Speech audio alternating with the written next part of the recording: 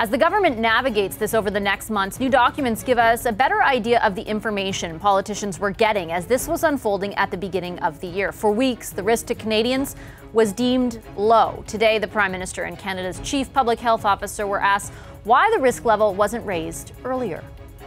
Those days, the numbers of Canadians infected were still low, but we saw the potential that we are in right now. At the beginning, there were fewer cases.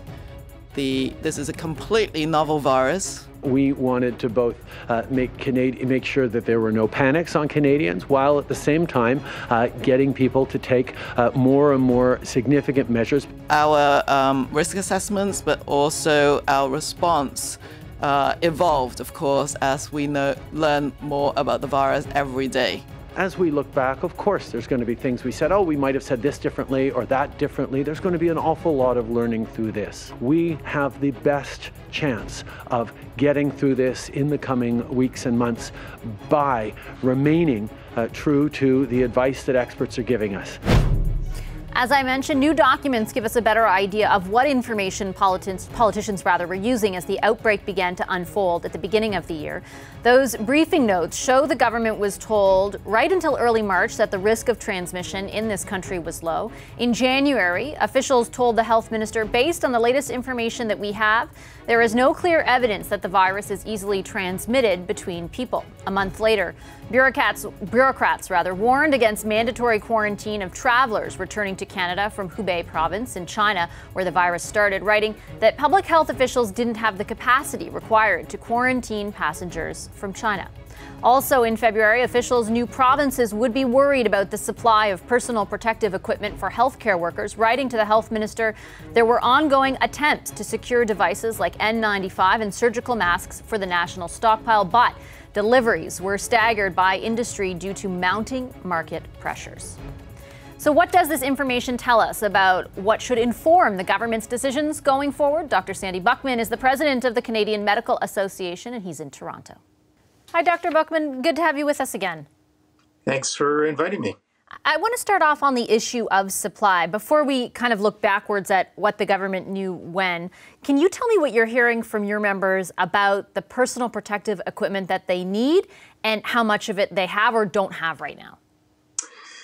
So we're hearing from our members that they really don't know. And as a result, that's causing a lot of anxiety, additional anxiety that they're experiencing even as they gear up to deal with the surge in patients that are expected to come in.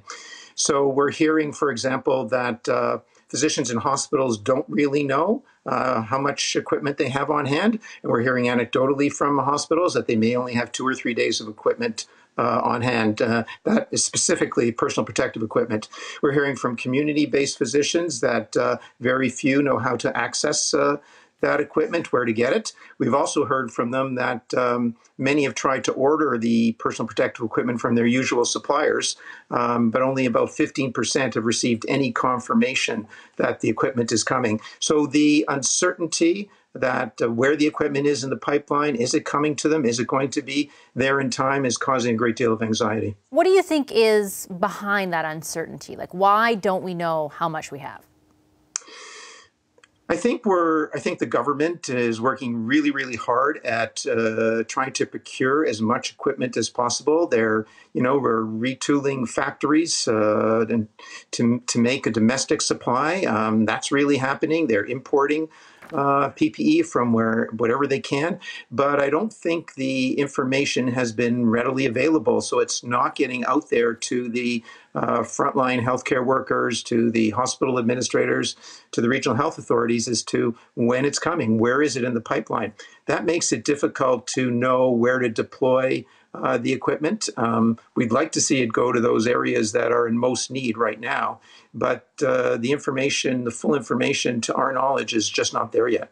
As I read through the briefing notes that my colleague JP Tasker reported on that were provided to the health minister, the supply issue really stuck out for me because that's something that we have talked about with frontline workers now for weeks, their concerns, the ones that you outlined.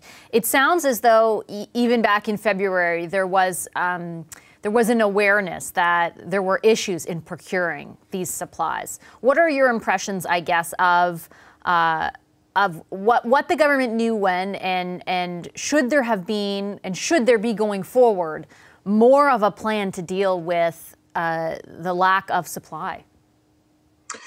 Well, I think once it was realized that the pandemic was coming, the government, the Public Health Agency of Canada, went into gear. They used the best information they had at the time about what was coming. Italy really hadn't happened yet, or what the Europe as this main center of the illness after China.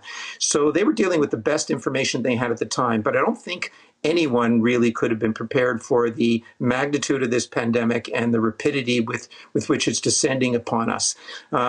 We were getting a lot of our information from the World Health Organization, for an example. They were trying to manage it. I don't think it's that useful to go back and saying we should have done this or we could have done that.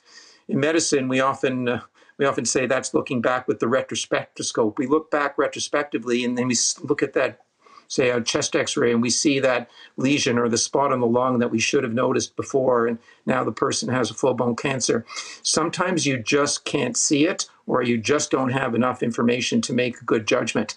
So I think the important thing is they acted on the best information they had. They were working going forward to procure as much equipment as we can, to get a domestic supply manufactured, to import where we can, and by pushing the message that we have to flatten the curve to spread out the infections over time so we don't overcome the system's capacity to care for patients is the best way forward. I think there will be time once post-COVID happens, perhaps later this year or next year, to look back and see what lessons have been learned and where we could have done better planning. Yeah, I asked not to assign blame, Doctor, but more so to figure out going forward what is the best plan of attack. And I mean that insofar as this isn't the first virus to hit Canada. There were warnings after SARS, for example, about ramping up the emergency stockpile. And I wonder what this experience tells us about that stockpile, the nature of it, or even the issue of supply when it comes to PPE moving forward. Yeah, I mean, we wouldn't be in this situation that we're in now, trying to get as much equipment, intensive care equipment, such as ventilators and PPE out, if we had been adequately prepared. I think we do have something to learn. I see how prepared we are militarily. You know, our army is ready to go at any time. We have adequate equipment. We have jet fighters and submarines and tanks. We have the ability to get into any zone and as a peacekeeping nation and, you know, participate in enforcing the peace. We are really prepared, and billions of dollars go into that. The same should be true for dealing with the pandemic. We didn't stockpile sufficient equipment. We weren't ready, and hence the incredible effort that's being made right now. So I think going forward, we will have to look back at the last few years. We've had competing interests. You know, our healthcare system, public health and healthcare, is not getting the adequate funding that it needs. We don't have proper health human resource planning. 5 million Canadians don't have access to a family doctor. We have problems with access for mental health and addictions, or access for people in remote and rural communities. We never got virtual care up and going like we've been advocating until recently during this pandemic. So I think dealing with all these other important healthcare issues, we likely became complacent. And I think lessons learned going forward is that we have to be as prepared as possible, similar to the military, for any future pandemic. In the same vein, before I let you go, I saw a headline that really jumped out at me today, and that is that more than 600 healthcare workers in Ontario have so far tested positive for COVID-19. What did you think when you saw that headline? I mean, it's confirming our greatest fears, you know, that these healthcare workers are the front lines, and they are the people that are most at risk. And likewise, they can carry that back to their families. We need to protect them. Society has a reciprocal obligation to protect frontline healthcare workers who put themselves in harm's way. There's just no other way around it. Healthcare workers have rights, and if they become fearful, they may exercise their rights not to deliver care unless they have adequate personal protective equipment. And so the whole system will start to break down. That will place a greater burden on the remaining frontline healthcare workers and so on. They will experience mental and physical exhaustion, and everything will spiral downward. So it's really gravely concerning that so many have tested positive so early. We can only hope that the majority will do well, and that we have adequate supply to treat them as we can all Canadians who develop this disease. Hence the important messaging of flattening the curve, staying home, washing hands, remaining in isolation when we have to. That's the best way that we can protect these frontline healthcare workers. Thanks, Dr. Buchman. Appreciate your time. Thank you very much. Hi, I'm Vashi Capellos, host of Power in Politics. See more of our show by subscribing to the CBC News channel or click the link for another video.